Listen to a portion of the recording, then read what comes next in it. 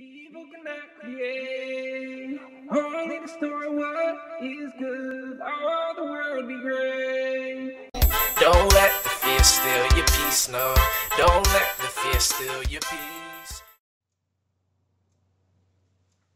Hi, Christina Picas here, and I have a little tiny fabric haul from 2 trips to Walmart, and wasn't even sure I was going to record this, but then I had a couple, and I wanted to talk about them later, so let's go ahead. So the first trip was to Russet, Maryland, which I think Russet is kind of a made-up name from kind of like an engineer community. It was always called Maryland City. It's in Anne Arundel County, where it borders up into Prince George's County in Maryland, if you're familiar with the area, between Baltimore and DC. And so there, I got first this pumpkin orange jacketing. It's like a real smooth nylon on the outside. It's got some stretch to it, and so it's like a stretch woven, but it's lined with a white a polymer coating, and I haven't tested to see if it's breathable, but it's quite stretchy in one direction width-wise. And so I'm hoping to make like a windbreaker or something like that for my boy, and at least I hope so. It's 2 yards, so I would love to make one for me, but 2 yards ain't gonna do it. Okay, so the next thing I got was a this lovely thick, feels like cotton. It could have some polyester in it, shirting, and it's not dyed. It's a woven. It's just a really nice heavy shirting. So I'd like to make a shirt or a skirt or maybe a dress or pinafore. Who knows? Don't know. I don't have a plan for it. So this next one, I'm already showing you pieces because it's actually tomorrow. It's my niece's birthday, my big niece, and I made her another boyfriend sweater. I made both of my nieces Love Notions boyfriend cardigans with the hood and the pockets. It's kind of hip length, got a nice like split hem there for last Christmas, and they really like them. So yeah, why mess with a good thing? So actually I asked my sister if, she could use another sweater, and she could. So I've already made it, and I've already given it to her, and she tried it on, and she loves it, and I did not get a picture of it on. But this is, I've seen the same fabric on Sincerely Riley. It's not terribly stretchy, but it's like super fuzzy, and actually it was surprisingly easy to sew with. You'd think it wouldn't necessarily be, because sweater knits can be kind of difficult, but it just, yeah, it just trucked along. And you do the side seams with the sewing machine for the boyfriend cardigan because it's split hem. No problem with the sewing machine, no problem. Oh, slight hiccup once or twice. I didn't have to resort to toilet paper this time, but with a cover stitch, but no problems other than that. Next, a lovely charcoal ribbed sweater knit, and I'm thinking a 40K sway for me. Oh, it's so soft. Love it. And it's already been through the wash, and as I also washed hers, and came out just the same as it went in. So, sometimes when you do a sweater knit, you don't know if it's going to lose like half of the sweater in the wash. Both of them just fine. Then some actual, honest to goodness linen. I mean, it is truly linen. It felt linen-like. I washed it. It behaves like linen.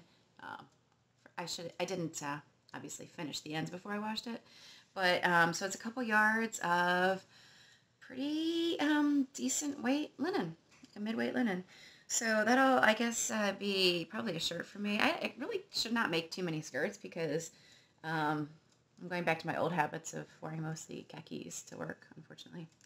But here we are. Next, what feels like tencel twill. It's a light twill.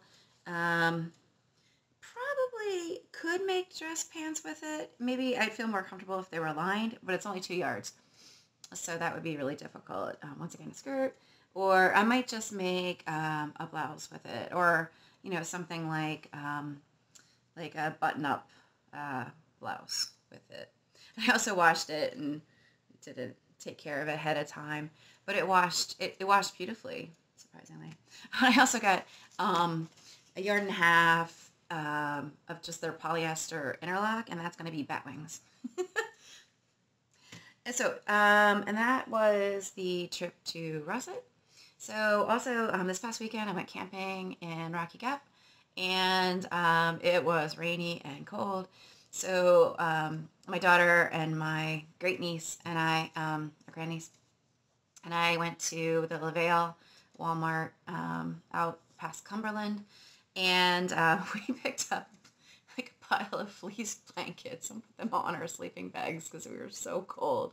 And I got my daughter some, ready to wear sweatpants, which, I mean, I hate to buy them, but we were so cold and miserable. But anyway, I also got some fabrics, and they looked really picked over there, but they had things that I hadn't seen at my store, so that's fine. One thing was this beautiful coral, and I don't see, it's coming out more pumpkin, but if you compare it to something that actually looks pumpkin here, you can kind of see how it's lighter.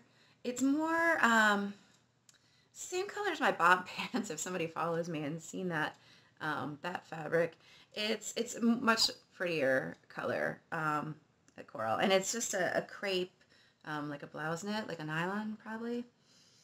And then and the much sought after cherry. This is a baby French terry, and it's got some stretch. And I'm thinking it's 3 yards.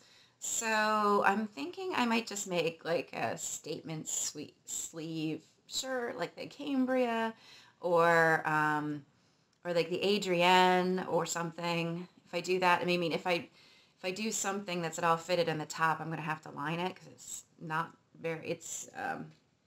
not terribly opaque, but with a nice white underlining, I mean, it would be fine. So if I make something, slightly oversized, I mean, I can always wear a tank top underneath it, or maybe it won't matter as much.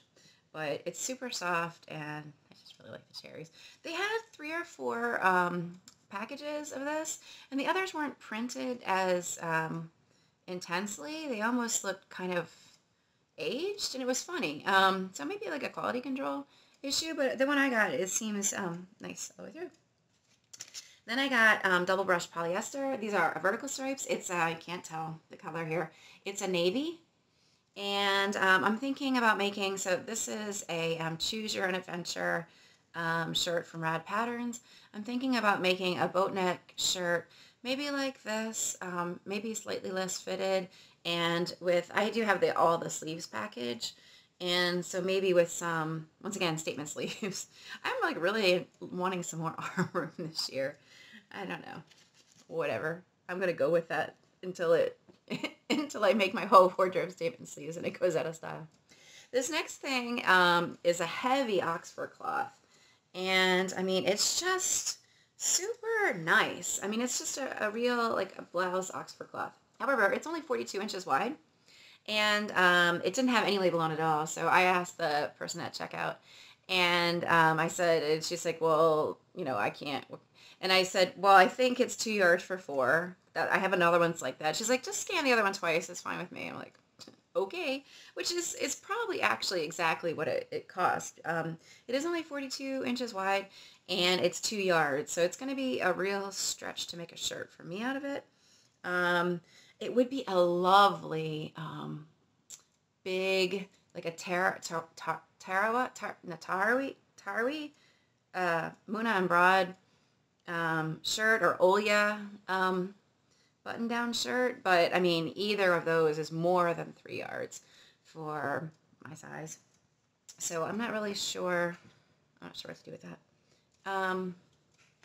Then finally, I got a white needle cord, and it's 2 yards, and it's about 54 inches. And also I gotta see if I can do something with pants for that.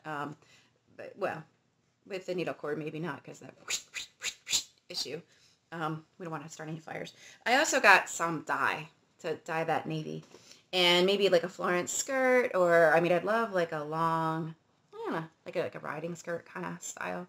I don't know if those are in style, but if I make it and hold it long enough, goodness knows everything my mom wore to work is in style right now, so eventually it'll come back, right? Anyway, so I always have fun digging through these, and I hope, and I enjoy showing them off, and hopefully you enjoyed looking at them. So I'll see you next time.